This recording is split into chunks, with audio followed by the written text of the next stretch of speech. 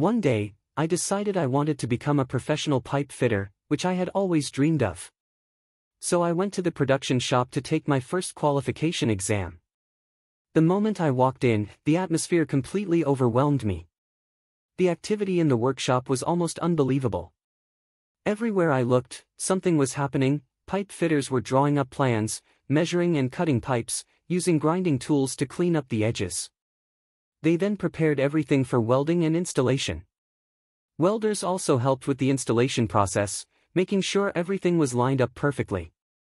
Once the pipes were ready, quality inspectors would thoroughly inspect them before they were welded.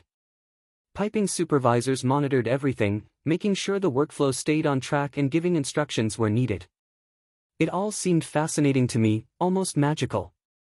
For a moment, I imagined myself as part of it all, right there in the middle of the action.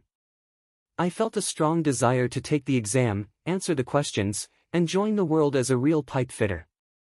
With these thoughts swirling around in my head, I walked into the office of the shop supervisor.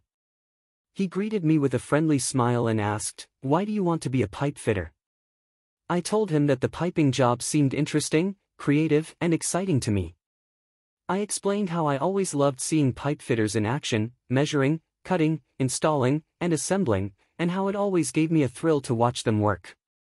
I told him that I wanted to learn the theory behind the job and apply it to real projects.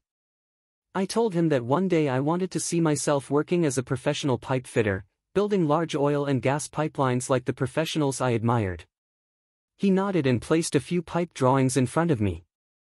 He asked me to explain the symbols, markings, cuts, and parts shown in the drawings. As I looked through the documents, I suddenly felt like a student taking a college entrance exam, but since I had already prepared, I had no trouble answering the questions. The supervisor was satisfied with my answers to the theory part, so he said he wanted to test my practical skills in the next stage. We headed to the workshop, where the pipe fitters were working like bees. And just like that, I was one step closer to becoming part of the team, one step closer to becoming a real pipe fitter.